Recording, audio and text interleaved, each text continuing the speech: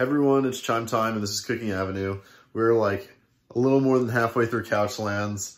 Who knows how long in the quarantine, my fellow quarantiners. And I know we did a pickle episode with me and Carly had pickles, but she made them. I'm gonna learn them myself, and these are like the preliminary steps. We have our cucumbers over here, which have been sliced into quarters or quarter rounds, like some nice spear-like looking things. It's okay if they don't come out super straight because it's okay to be gay.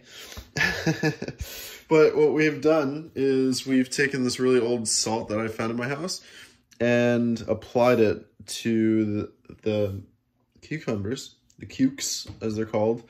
And the whole trick is to just take these, I guess, and stick them in the fridge. So we'll be back. And we're back. It's later in the day, the sun is up, but whatever the case is, we're being a little bit experimental, and one of the most important parts here is that you got your ingredients together and that you have the correct amount of them. And when I say the correct amount of them, we have 12 ounces of vinegar, or apple cider vinegar, which is this brand, Bragg. And then we have 16 ounces of water. And the reason why I say we're getting experimental is just because there's a lot of different recipes on the internet. I don't really remember, I wasn't paying attention too much, or I have a bad memory when Carly was explaining what to do. Also, I was editing car videos back then. But anyway, what you want to do is you want to fill up your jar completely of water and then pour it inside the measuring cup first so that you know what quantity of fluids that you need. But I guess for every 12 ounces of vinegar, you want 16 ounces of water. I mean, fingers crossed this comes out good.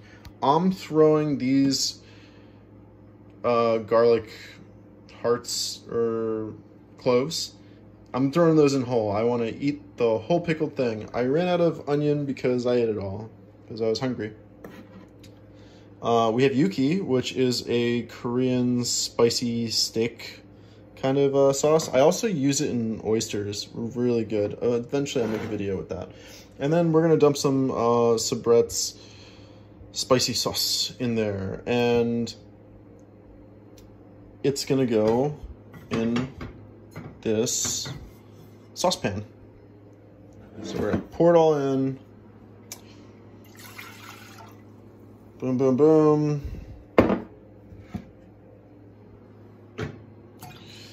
Like, what goes in the saucepan is the brine, and basically you want your whatever ingredients you have in the brine. You don't want to go too crazy. You're supposed to only put like some tablespoons worth of stuff in here, or teaspoons worth. That seems like a teaspoon's amount of mustard. I think it's a bit heavy. Again, your teaspoon is your smaller spoon. My spoons are a mess. This is a tablespoon. This is a teaspoon. That's going back in there. Gross. See if I can hold this. I can't hold it. That was a fail. But this is what yuki looks like. Delicious. It's in the brine now. You can't see, but it is. I'll show you in a second.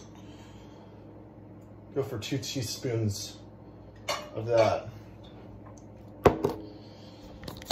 Brine time. Not chime time, but brine time. I'm gonna stir this up. And that is not the lid for this. That is the lid for this. And, oops, wrong one. And we're gonna let that heat up. I don't know if you could see the flame. But yeah, anyway, we're gonna let that heat up and we'll get back to the rest of the video. And we're back again. I might do this one more time in this video, but anyway, the salt we have isn't the best. It's iodized, and that means it doesn't help things ferment as well, but I've used it in the past and it was fine for this recipe, or something close to this recipe. This is what Carly used. Anyway, we had dill last time. I don't have dill anymore because I ate it all because I love it. So I have some basil, and we're gonna throw some basil into the mix. Every once in a while, you're gonna stir this. Looks how pretty it looks. But anyway, while that's boiling or getting to a boil, we are gonna take the time to take these pickles and stick them in. And then we're gonna take these guys, stick them in there. They'll be nice and mixed. And stick some more in there. And then stick some of these guys in there. You don't really have to do this stuff in any particular order. But I'm actually trying to make it pretty.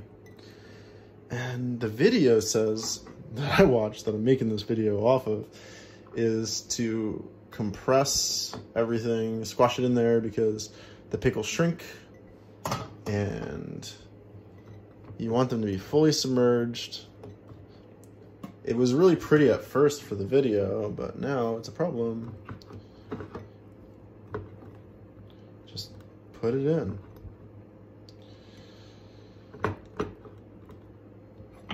Okay.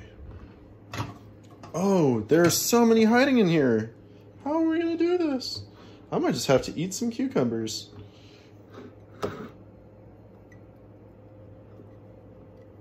Or just squeeze them in. With force, manhandle. Use those patriarchy skills. Yeah.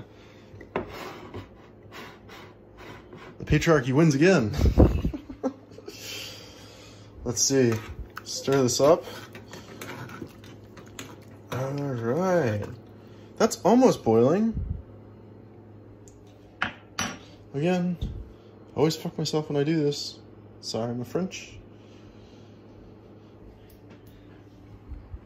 We're turning the heat up. I don't want to say we're back one more time. Oh, we're good. We're magic. So now we can carefully, or as carefully as we can, pour this. Be terrified of pouring it. Truth be told. Let's get a plate. Let's get a plate going on. Let's make a big old mess. Let's get full of this stuff. Ah. Holy hell. I have way too much mix. It's a good thing I put a plate there. Look how much I have left. I can make a whole second jar of pickles. I might even take a mason jar and just a spare one that I have. We got so much kombucha. I might take my extra mason jar and store some of my mix and make some more pickles in the future. What a disaster. What a pleasant disaster. And it's really hot, so I could burn myself when I do this. So anyway, you wanna cap that up? Squeeze it tight. Oh man. Oh dear. Oh dear. Look how pretty it looks. Oh, Carly's gonna laugh so much at this one. Anyway, you could dry it off the best you can, you know. Good job, champ. You did a good one dealing with my bull crap. All right, and then in the fridge you go for a few days. We'll look at the instructions some more. Probably had hers in for like 3 or 4 days. It's fine. 3 or 4 days is enough. All right.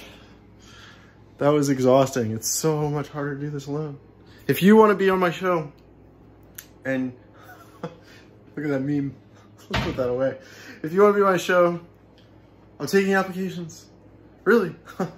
Just put it in the comments. Cheers. I'm Chime Time. This has been Cooking Avenue, and I am so happy you're here. Oh my gosh, we're back again. So what happened is that there's all this leftover brine. We actually got a whole new mason jar from the crazy huge reserve that I have, if you've been watching my other videos. And we have all these pickles that I'm gonna have a hard time eating because there's so much food, because it's just me now. So we are literally going to just place these in there and pickle these multicolored grape tomatoes. Get in there. Get in there, you.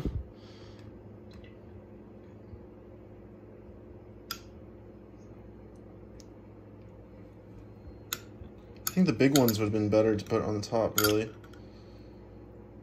But anyway, this is the best we can do on such short notice, and it is not pretty, but it actually fits the perfect amount. And like I said, time was of the essence. I'm super into, you know, the 10 principles, and the last 10 principle is immediacy. If you see that all the way at the bottom. And I guess civic responsibility is good. Leave no trace, you know, no waste. Self-reliance. Yeah, we're definitely reliant here. Let's put that back where I have it on the wall. And we're gonna put you in here. Make sure you're nice, screwed on tight. And we're gonna put you in with the other guys and the kombucha for just a few days. Look how pretty they look. All right. I'm happy you're still here. This is a funny one, guys. I'm Chime Time, and this is Cooking Avenue. Live to love. Cheers, hang in there. I am.